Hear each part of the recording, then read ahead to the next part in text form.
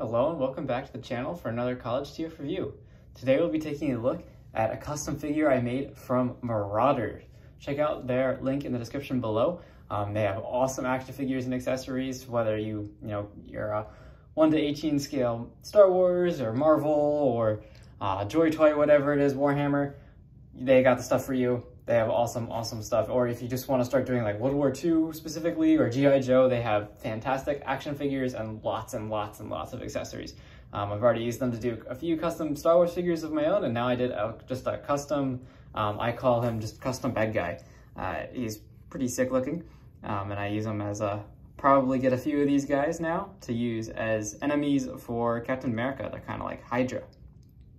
And yeah, I think what Marauder does is pretty awesome. They have lots of products they offer, and I just, figured out a few combinations of some parts that I like that I found on their website and put them together and made this guy. From the ground of the whole action figure. It's really easy to do. I just got an action figure as the base. I got some ammo packs and whatnot to put on him. This whole gun assembly is all one pack that you can get. It's pretty cool looking. And then, you can choose your head, and this guy even has a removable helmet, so that's pretty cool. You can see really awesome skull face on there underneath. And I have a nice big chest plate on him. He has a little grenade, and then he's loaded with other weapons. He's got a blaster in here. Let's see if I can get it out. Everything's really nicely detailed and painted from Marauder straight out of the packaging. And you can see a nice little pistol here. Keep that in, all fits in the holster really well. You can choose what kind of holster you want, what kind of blaster you want, just everything. You can choose everything. He even has a dagger in here. It's easier if we just take the ammo off. He does have a dagger in the holster here. You can see everything's modular, it just has little pegs on it, and you can just peg it into different slots on the figure. You can see nicely detailed dagger there, pretty awesome. I believe Marauder packages these every time, which is pretty cool. They just give you that accessory, and it's not crazy expensive. I mean, the base figure itself was, I think, $11.99 for the action figure, which doesn't include a head, but that's just the action figure itself, and then lots of the accessories are like, a few cents each. So that is pretty awesome. I probably eventually will glue some of these components on once I've decided on their final location on this guy. I'll just permanently attach a few accessories so that way they don't all fall off on me like they are right now. That's just because I'm on camera, of course, and that's when they decide to pop off. There we go. Everything situated again. But lots of cool accessories to choose from. And they're all excellently detailed, and you can see the paintwork. I mean, on the ammo is really nice. You can see this big gun looks awesome and has ball joints, so you can move the gun around and move his hand around, get it into different poses, or just attach it from the ball joints, and you can have him holding it via that handle. And then I've just got more ammo, more pouches going around, and you can see there's a hole there, so you can put whatever you want. Same thing on the backpack here. Lots of extra holes and slots to use however you would like. Armor up your figures. This is really awesome pack. And then of course you could just take some of these, you could get this belt and put it on, a Star Wars figure and make some sort of custom out of it, which is really awesome ability. And the articulation on these figures is fantastic too. They're like G.I. Joe figures. I'm not entirely sure what exact figure they use as the base mold, but it seems G.I. Joe-esque. You have nice ball joint at the head, so lots of articulation there. I'll just use the left arm since the right arm is currently holding the gun. You can go up all the way, down, rotate around. Oops, detaching everything here. Rotate around, and you can see even just the chest plate is just tabbed in to that backpack assembly there, which is pretty awesome. And then we get swivel here at the elbow as well, 90 degrees out of the elbow. And then wrist rotation, no kind of swivel on it, but it does rotate. And then you have the full waist articulation, which is really nice. Moves, it's a ball joint, so it moves all around however you would like it to move.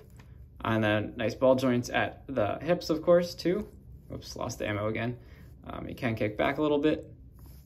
And then double joints at the knees, which I think Star Wars Vintage Collection figures should all have this kind of joint. So you can bend it in either location. They are still a little bit stiff. Marauder recommends to warm everything with water out of the packaging, with warm water, to get the joints moving if you need to, but I didn't find that to be an issue. And then you also do get ankle tilt on there, which is really nice. Sorry, losing parts. Manipulating this figure is a little tricky on camera, of course. But they are, I will say, even without gluing anything, they are really robust. Like, to mess around with, they are perfectly fine. You don't need to glue anything.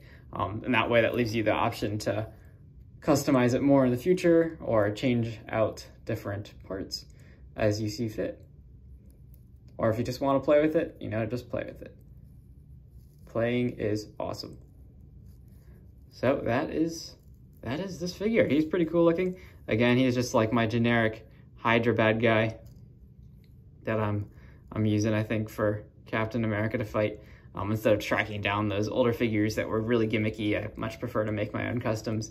And then that way I can use him in whatever scenario or galaxy or universe that I so choose. So that is a Marauder custom figure. I'll definitely get some more from them.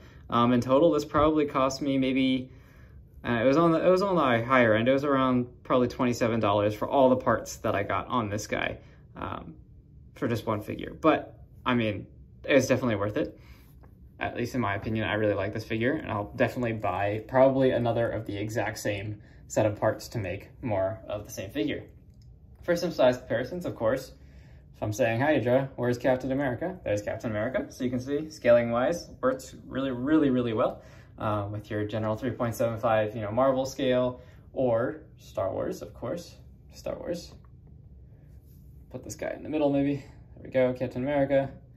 There you have just a Mandalorian figure. For a tall Star Wars figure, there's a Death Trooper.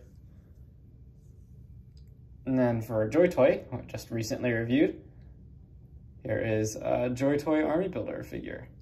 Come on, bro. We were just standing. The heck, there we go. And may as well throw in a Stormtrooper too. So there's just some size comparisons. Man, that Joy Toy guy is giant. But there you go, he scales in nice, I think, especially in terms of Captain America. And in that timeline that I'm using him, works really well. I think these figures from Marauder are really excellent. I definitely recommend building a custom one. And of course, you could do one for as cheap as probably, you could do $15, under $15 to make one figure if you wanted to, no problem, and still get a whole bunch of accessories. And I mean, even that $27, that probably included a few other accessories that I added in there and have it used on on the figure. But the pockets and stuff are a few cents each. So are a lot of guns. Big rifle would be like $1 maybe. So it's definitely well worth the money. And it's pretty awesome to just be able to make your own figures entirely. And they have like mechs and all sorts of stuff that you can customize. So highly recommend Marauder's website. Go check them out, link in the description. And as always, please remember to like and subscribe. Keeps these reviews coming, and check out my Instagram so you can stay tuned on the latest videos. Thank you for watching, and I'll catch you in the next review. See you then.